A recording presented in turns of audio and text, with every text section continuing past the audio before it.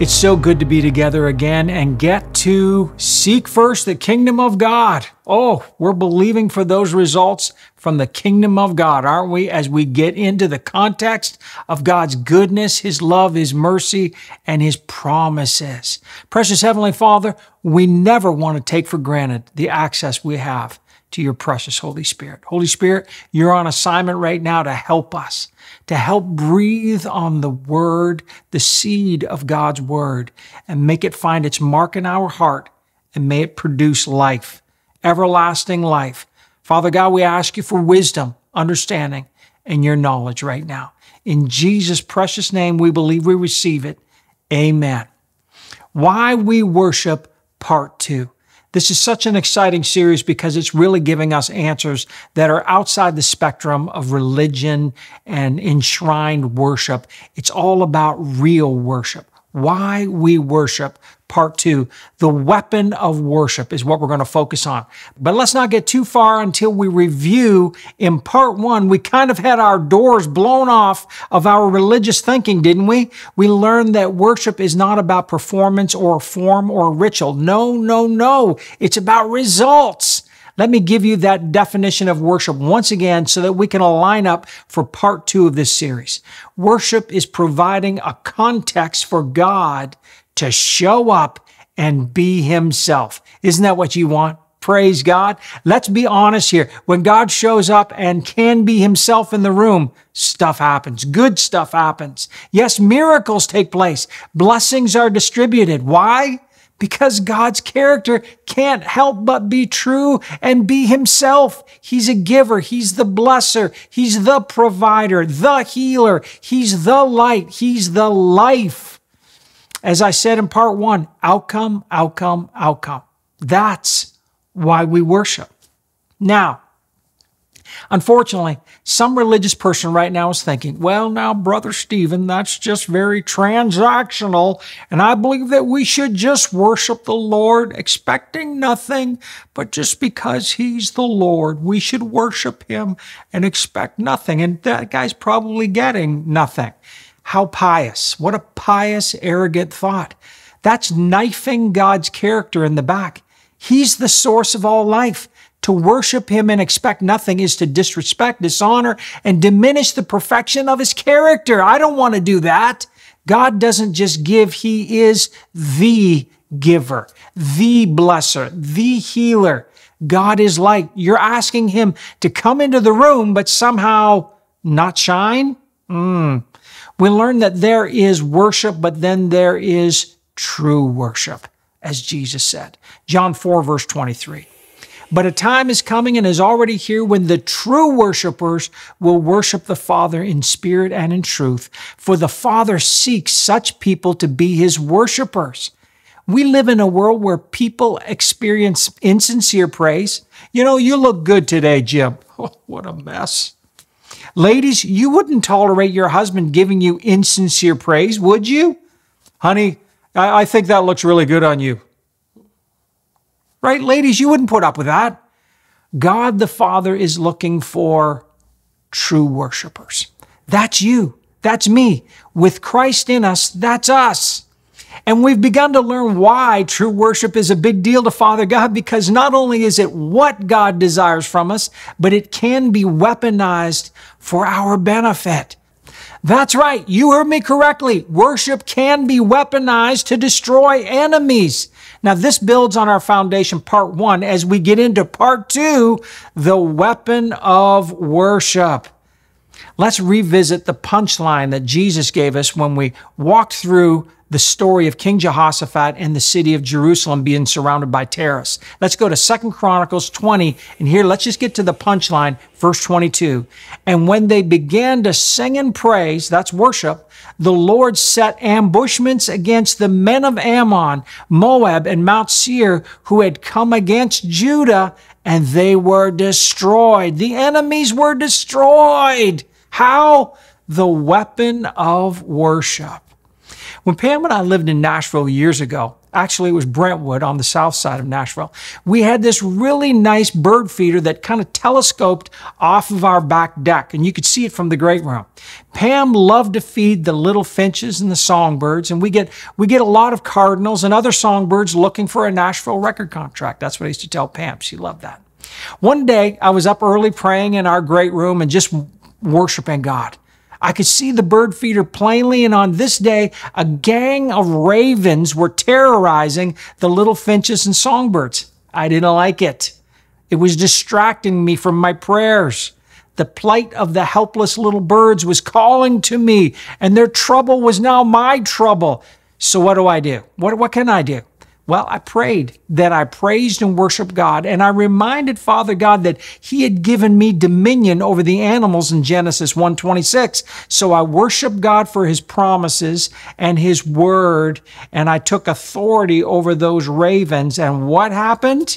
Well, like a bolt of lightning, a hawk seemed to come out of nowhere, and he nailed one of the crows right to the floor of our deck. And he had a talon. In one of his talons, he had this dead crow, and with the other, he easily hopped up on the railing with just 1 foot. And it was like he wanted me to see his breakfast. Then he flew up into the sugar maple in our backyard, and suddenly it was Jerusalem after the terrorists had been defeated. All the little birds came out from hiding, and they were singing and eating and making merry as Mr. Hawk ate his breakfast crow high in the tree, medium rare, right? So let me remind you again of how we landed part one of why we worship. Number one, humility is key to worship. We submit to God's word, His promises, and His way of doing things. Number two, worship is key to results. We honor God expecting outcome. That really is faith, expecting outcome. And then number three, results confirm God's word. It's the goodness of God that leads people to rethink and to repent. People want what we have when what we have is better than what they have. You know, you can't convince people to turn to God's word if you don't have peace, joy. You're insecure. You're depressed all the time, blaming the government and living in shame. Now, if any of that is you, please do not feel condemned, but I want you to pay a special attention, even more so that you can learn these secrets to the true worship, to worshiping truly, so that you can activate kingdom results in your life. The foundation of worship. Let's just get right to the foundation. You know, the foundation of anything is usually the most important and deciding factor of something. Like the foundation of your house. You may not see it much, but it is decisive about the build of your house, isn't it? It directs, it determines much of the outcome. With regard to the foundation of worship, we discovered in part one that it is spiritual protocol for coming into God's presence. After all, God is highest royalty, and it would only make sense that there is protocol for coming into a holy, almighty God's presence, right? Psalm 100, verse 2. Serve the Lord with gladness. Come before His presence with singing. You see, it's not about how earthly beautiful your voice is, but rather how heavenly beautiful your faith is. A little note here, God loves the sound of your faith. He just loves it. Now let's continue on. Psalm 100, starting at verse 4. Enter His gates with a song of thanksgiving and His courts with praise. Be thankful to Him. Bless and praise His name. For the Lord is good. His mercy and loving kindness are everlasting. His faithfulness endures to all generations. Now there's just a big stack of rewards. Notice how that when you practice proper spiritual protocol, immediately the Word of God points to the rewards, His goodness, His mercy, His loving kindness, and His enduring faithfulness to your whole family. The most dangerous thing a believer can do is to think that the benefits of God's presence are just somehow random or automatic. They are on the other side of proper spiritual protocol for coming into His presence.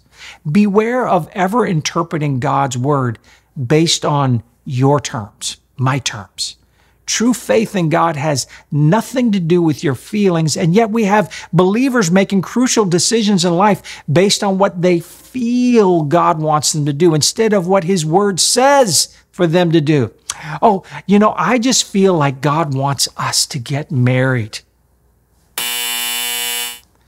Oh, I just feel like this is the job that God wants me to have.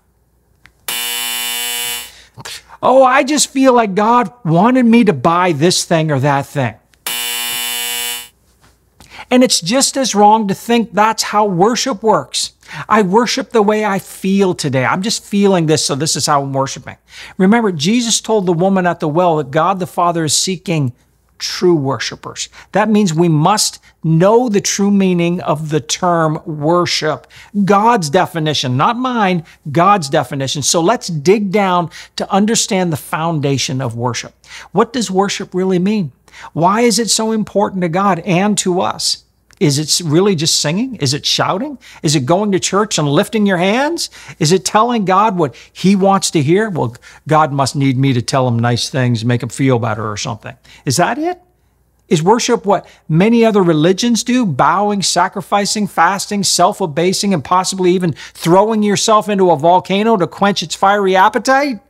Is that really true worship?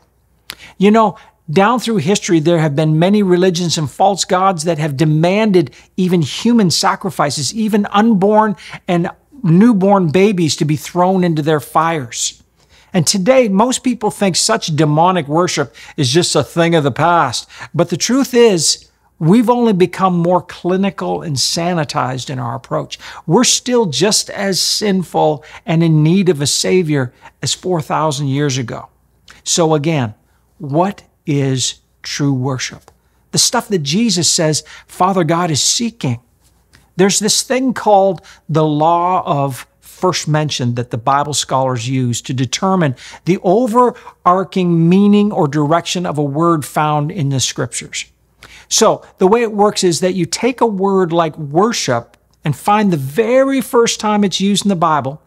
And by investigating the context and the use of that first mention, you can discover a prevailing principle or a fundamental that carries forward as the word is used over and over and again and again. We know God never changes. That's what Malachi 3:6 says. Therefore, His word is principle. It's unchanging. Let me say it this way.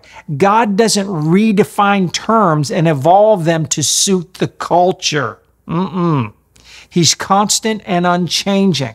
What He said and meant 5,000 years ago, He still means today the same way. So let's look at this first mention of worship.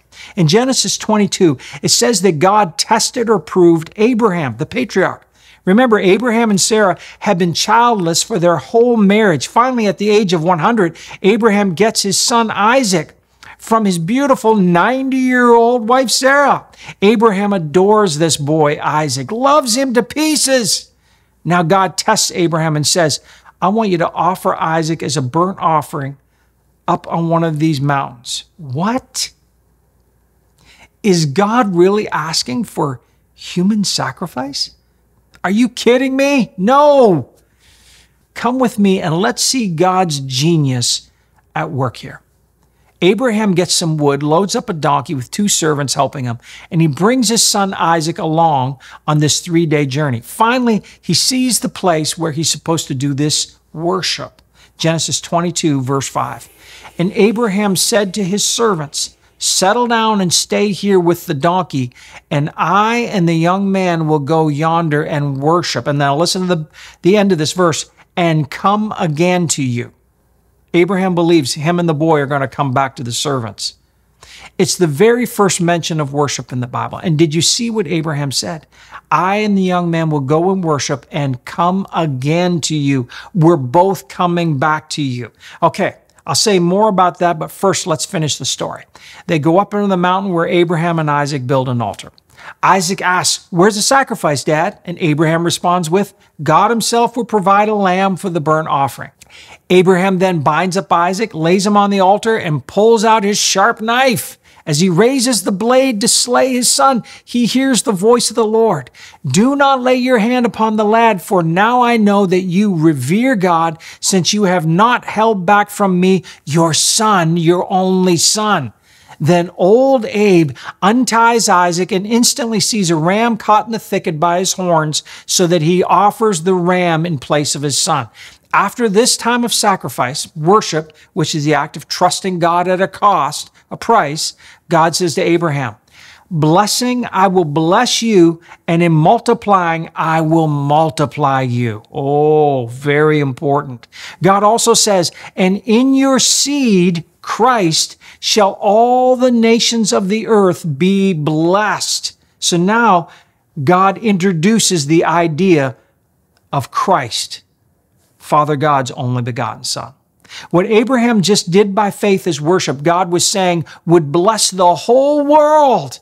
Abraham's faith did not withhold his only son, so God was able to give his only begotten son in response to Abraham's act of faith.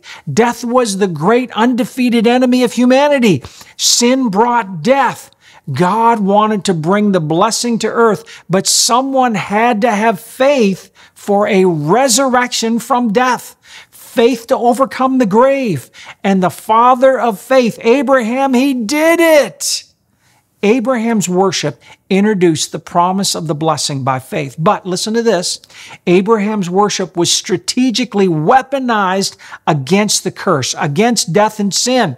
When Abraham offered his son, God could respond now and give his only begotten son, Jesus. And let's not forget why Jesus came. Jesus came to destroy. Oh, did you hear me?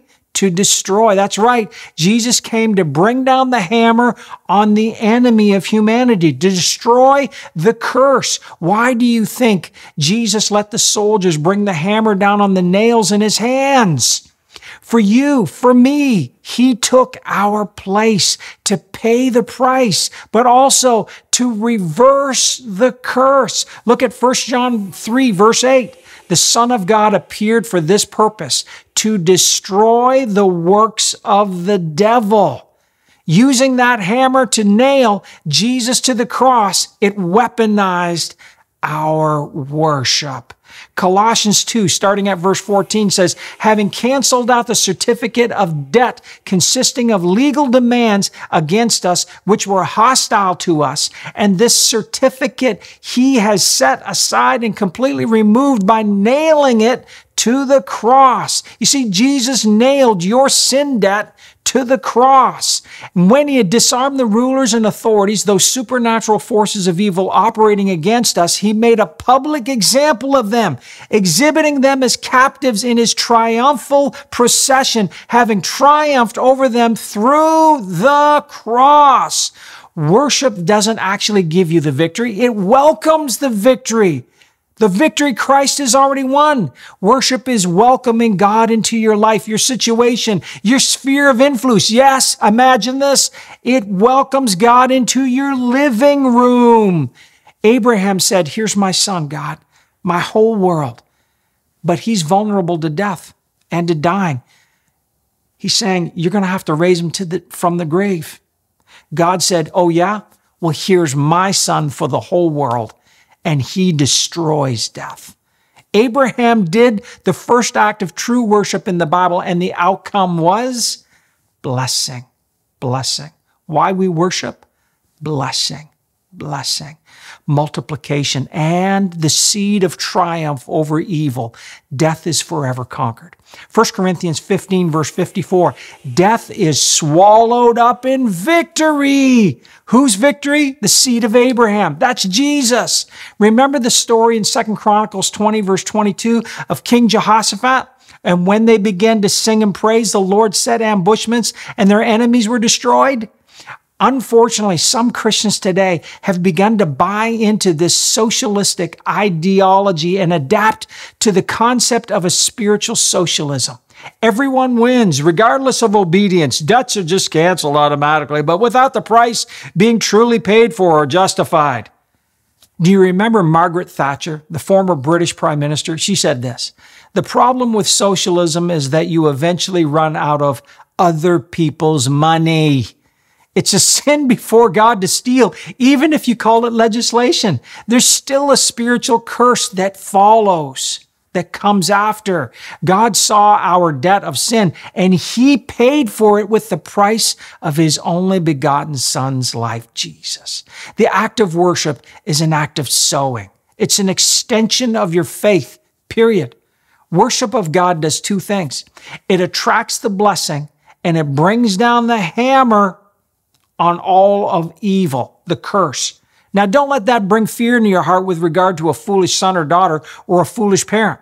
I've seen God bring down the hammer on false ideas, stupid thinking, bad habits, and evil relationships, all while saving, redeeming, and restoring the prodigal son or daughter caught in the snare. Worshiping God helps bring the precise threshing instrument of God's power so that what's wicked gets separated or winnowed from the profitable life. It's a process, but God does it, and he does it so good. Yes, that's why we worship, parents, grandparents, sons and daughters. That's why we worship. Worship is weaponized to destroy the enemies of God. Remind me, why did Jesus come again? To destroy the works of the devil. That's why he came. Jesus has zero tolerance for pretend worship, and he calls it out. Look at Mark 7, verse 7.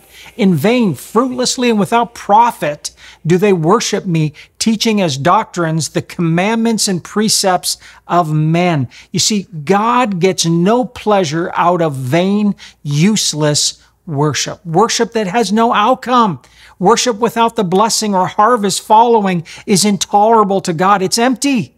There's no hammer of destruction to the enemy's works. And God wants results for you, for your family, for me. Say it out loud again. Outcome, outcome, outcome. Where's the outcome? If God inhabits the praises of his people, and we see that in Psalm 22, verse 3, but you are holy, O you who inhabits the praises of Israel, God's people. Where's the outcome? If God shows up in your life, there should be outcome. Jesus said in Matthew 18, verse 20, where 2 or 3 are gathered in my name, there am I in their midst. I want you to think critically for a moment. Is it possible for God to show up, the creator of the universe, and absolutely nothing happen? Zero outcome? No light? No potential? I've seen worship leaders and participants with more devotion to being seen and heard than true kingdom results from God's presence being honored. If the worship on Sunday morning isn't showing up in your life Monday and Tuesday with kingdom results, you need to rethink your time investment. If you're just spinning your wheels in human ritual with no outcome, are you really okay with that? I'm not. That's not why we worship. It's impossible to have God's presence ushering in all of his goodness and blessing, but at the same time not have his enemies being scattered, destroyed, and melt like wax. That's what we read in Psalm 68. God can deal with your enemies. Did you know that anthrax can kill an elephant in just hours? That's an invisible enemy bringing down a powerful giant of an animal weighing in at well over 10,000 pounds. The invisible is the critical. The Bible is full of wars against visible enemies to help give us a picture of our own spiritual fight against our invisible enemies. Because our inner reality steers our outer reality, it's important to remember that the greatest fight is within, the war for the real estate of your heart and your mind. Don't be one of those people who obsess about everything externally while they daily surrender their soul to spiritual anthrax that's hijacking their destiny. Worship God who can strengthen you with his power and might from within. Be strong in the Lord. Ephesians 6, verse 11 and 12 say this, put on the full armor of God so that you may be able to stand up against all the schemes and strategies and the deceits of the devil. For our struggle is not against flesh and blood, but against the rulers, against the powers, against the world forces of this present darkness, against the spiritual forces of wickedness in the supernatural places. This is Bible talk. This is New Testament talk, and you need to be armed and dangerous. That's you. Faith is your shield, but the sword of the Spirit is God's word. Activate it, talk it, sing it. Use God's word and principle to worship God.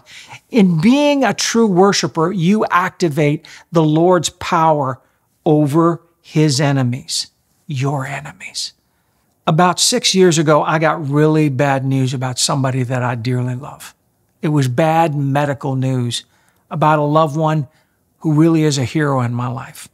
And with everything else going on, all the demand and all the craziness, I felt alone, crushed. I felt weak, even lost. Evil was trying to stake its claim. It was trying to take my land, overtake me with fear and anxiety, push in on my mental real estate. I knew I had to worship God, not because I felt like it, but I needed His victory. I began to bless the Lord. I began to magnify the Lord. I began to praise His name. I began to feel the weight of God weaponizing my praise, my worship. My attention was shifting from what was impossible to what God had already done, from what was evil to who was the almighty, all-powerful, unfailing, unlimited one. Praise God for the victory of the cross. I trust in you, Lord. That's what I would say over and over. I trust in you, Lord. I know this is happening, but I trust in you. Sometimes at night, I'd lay in bed feeling fear, trying to squeeze the life out of me. And quietly, I'd begin to sing Pam's song. In the presence of the Lord, there is joy. And the joy of the Lord is my strength. Over and over and over.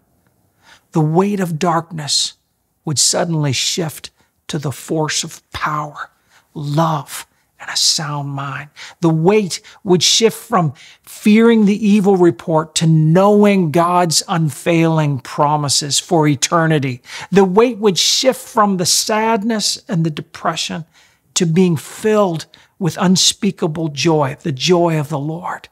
Right now, you can weaponize your worship with God's Spirit and truth. Sickness must bow to the truth. Shame cannot stand against God's Spirit. Depression runs from worship. Sorrow and sadness have to run and flee. Cancer, dementia, leukemia, arthritis, heart disease, all hate true worship. The anointing that's on true worship, poverty and division are powerless against the truth. Those evil spirits run from worship.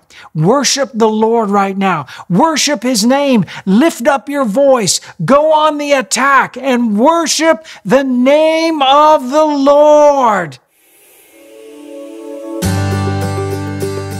Thank you for sharing this very important time with us. Get our free app with the daily prayer and join us for this Tuesday Talks for an exciting, interactive question and answer and prayer time where we talk about what's important to you. At Living Room Church, you are loved, and together we live life strong.